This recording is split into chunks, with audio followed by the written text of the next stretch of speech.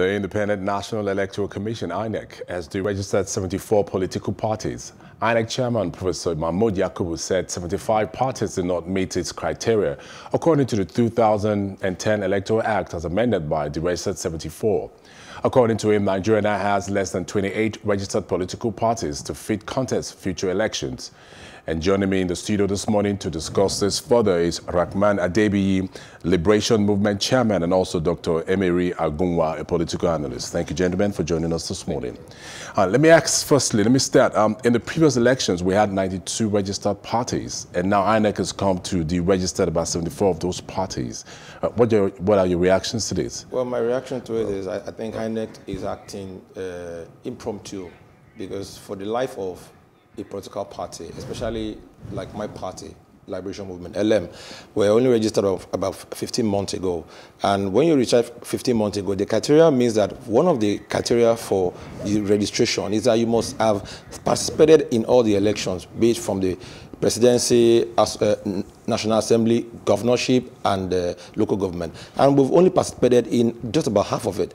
And we even have a case in court already in one of the elections we participated. So I don't know why INEC is going ahead to say that a party that has not satisfied all the requirement is now due for deregistration. So INEC, in this case, from my point of view, need to reverse itself, because you can't set the criteria and going against those criteria yourself, because you are saying that parties who have been in existence for a long time, who have not now win any of all these seats, then you can go ahead and register those parties. But for my party, it's a young party, it's a platform for young people to be able to participate in the political democracy that we've set ourselves. And Nigeria, for the record, is a multi-party state. And when you're in a multi-party state, it means that a political party can come on board. And when a party like us that is young and vibrant, with good people, with a lot of professionals who are found it opportunity to say, okay, let's begin to express ourselves in these democratic associations,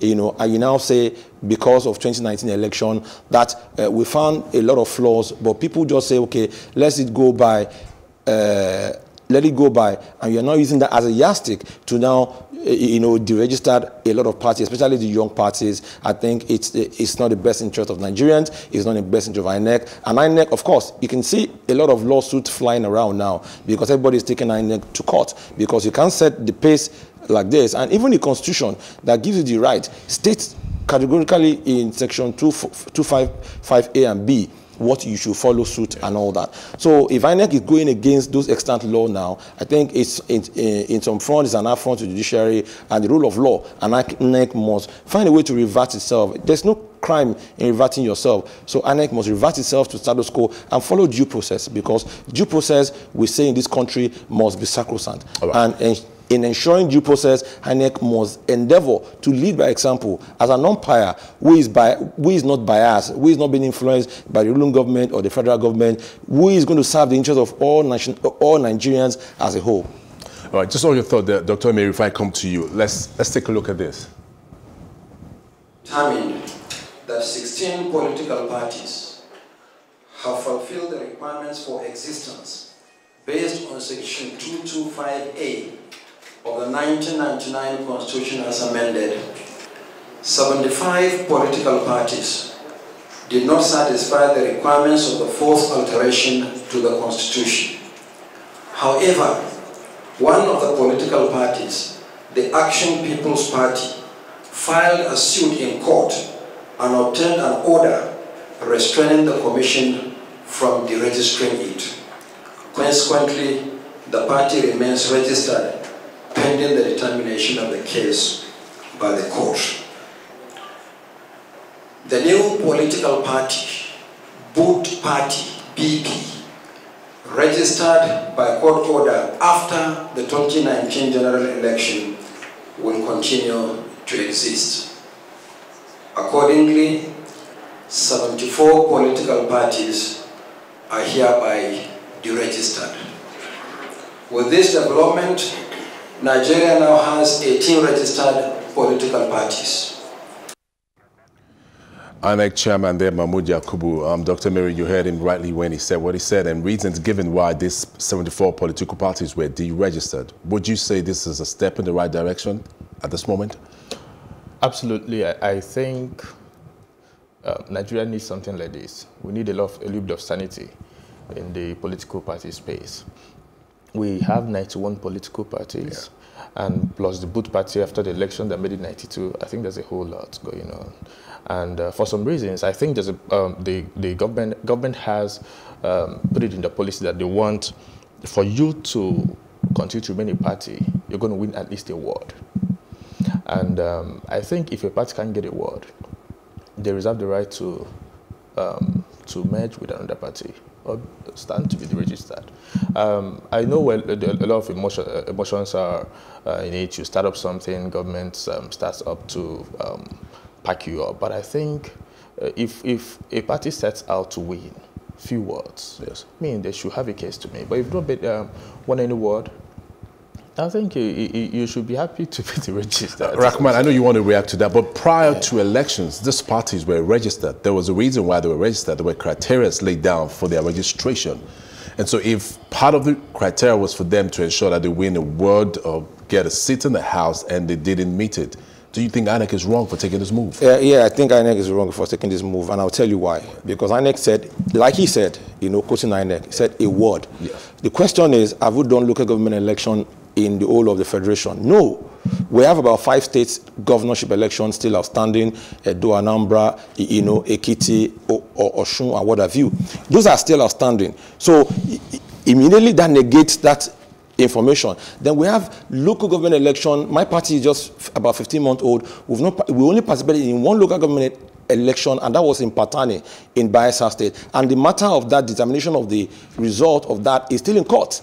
So, and we have other local government elections that are still due, a lot of them, because we have not participated in any except the one I mentioned. So you can now see why INEC is saying that we follow due process. You understand? So does due process mean that you truncate the process in between, or you abrogate the right that, okay, you perceive that they've gone through these elections, and then you now sanction them to say, okay, I removed you because I perceive that you are not going to fulfill or win any local government election. And the law is clear in its extent. It said one word. One word. Yes. And as INEC been able to fulfill, to say to all Nigerians that all these political parties that are new have been able to participate in the elections of local government for them to satisfy that they did not win one word. I think we have to be emphatic of that statement. One word is what is being said there. Okay. And as one word completion of election in all the 774 local government in Nigeria, has it been fulfilled? No. So in this instance, I think INEC should take a look at it and find a way to reverse itself. Okay, but interestingly, INEC has soon responded that they will continue to register parties so long as they meet constitutional requirements. And this to me seems like they're not necessarily interested in actually reducing the number of parties we have to participate in the political space. But the question here is, are we likely to see a situation where more parties will spring up and do all it takes to meet the requirement? We were at the INEC verification in Abuja just about a month ago, and my party featured the 35 states, all the states we have chairmen, and even including FCT. So that is part of the requirement. We were able to fulfill that process. And at the same time, we were registered just 2 days before the primary elections was announced. And we participated in that election with that little timeline. And I can tell you, most boast that we were number 3 in a lot of the places. Even at some local government, we were number 2. So are you saying that the party will put up that amount of effort, amount of knowledge, amount of intellectual capacity in that short time, does not know what it takes? In other climb, you find that some parties begin to grow. They begin to grow organically up until that point. PDP has been in government for over 20 years. APC has been in government for over 8 years, about 8 years now. So what are we talking about? Are you saying that those parties do not have the right to enjoy that luxury of time to fulfill this responsibility? Of course they have. Okay. So you can't just begin to shut them in between because you say that you want to reduce. And have we not fulfilled the criteria? Yes, we fulfilled those criteria. So for you to say, okay, this party that has been registered just 2 days before the primary elections of 2019 general election has been proscribed, then something, I can see you're very passionate about this. Yes, Dr. Emerie, you want to react to? Absolutely. Yeah. I think there's no reason to be emotional about this. Okay? Absolutely no reason to be emotional. One word or 25% of votes in any state. Okay? These things are spelled out. Okay? And I'm saying that the aim of INEC is not to reduce political parties. Is to have viable political parties. Active participators, yes. And what we are having here, we have a whole lot. Then if there's a case, you go to court. And when you get a court injunction saying you cannot deregister me. You can see about the other party that was not deregistered. Because if you have a case, you go to court. But look at it logically. I look at this, if we're going to be a progressive country, the policy says one word. And if someone says, if you get one word, you still stand a chance to be a political party. If the party puts all their effort to get one word, then they become this. Okay, now this brings me to the argument that it's in some quarters that INEC needs to manage election process adequately. Political parties should be reduced to significantly, they should be reduced significantly, maybe to 2. Do you think that would actually apply in Nigeria to have a two-party system? Our constitution begets on us democracy, and democracy begets multi-party. So for you to say you are reducing to 2, it means that you're going against democracy that is included in our constitution. So for people advocating for that, I think we need to enlighten Nigerians the beauty of multi-party system, the beauty of going into election and participating at different stratas. Do you understand? And when people have not participated at different stratas and you shortchange them, it means that there is an ulterior motive behind those moves, because it means that you intentionally want them to have effort in futility, because you put them on the cart and the next minute they've not even fulfilled or participated in all the elections that Nigeria 774 local government does require, and you shut them in between, and you say to them they cannot participate. And don't forget that we have 5 local governorship elections coming forward that we're already preparing towards. We already put everything in place to address. Same thing for the local government elections that are coming up in some states. So are you saying that because they have not fulfilled one word, which even if you go by that statement and 25%, have you given them the opportunity to participate in these elections? No. So why will you deregister a party because they've not fulfilled this requirement? And you're going ahead to register another party. What that means is that because we were registered about 15 months ago before the election, and you shut us out because of one general election, that Nigerians have seen what happened, that money politics exactly is what's played out in this election, and a lot of thuggery. And then going for that, if you register a party today, which is before election, are you saying that 2023 election will be the yardstick for criteria? Make it clear in the constitution. Set it out clear, so that Nigerians will not be, there won't be any ambiguity in what we're talking about. Now, some of the deregistered parties have reacted to INEC, the registration of them. Do you think they have a case, Doctor? I mean, everybody has the right to have a case. Do you think they have a case based on the reasons given for their deregistration? There are a lot of cases, logical cases, emotional cases, totally sentimental cases. Yeah, this whole factors needs to be put into place. Okay, people spend a lot of money, got a lot of things in place, and here we are, you deregister them, they have a case. But like the question you asked earlier, okay, do we need two-party system? No, we don't need two-party system.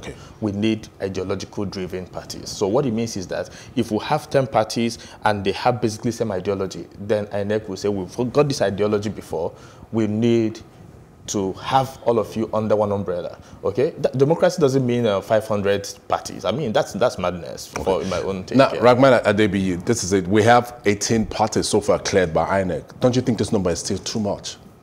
I think it's not too much if we compare ourselves to the democracies of the world. If you go to all the, Nigerians need to be educated. Go to the US, go to other places, you think there is two-party. No, it's not true. If you go down the line, you see that some parties are only holding to some ward, some county, and what have you. So, but when it comes to presidential election, you find only those two parties. Those other parties will feed into those two parties to produce a presidential candidate. And that's what people have been doing. And so the basis of comparison is not there for Nigeria, because they have perfected their system to a point in which they give freedom of association to people.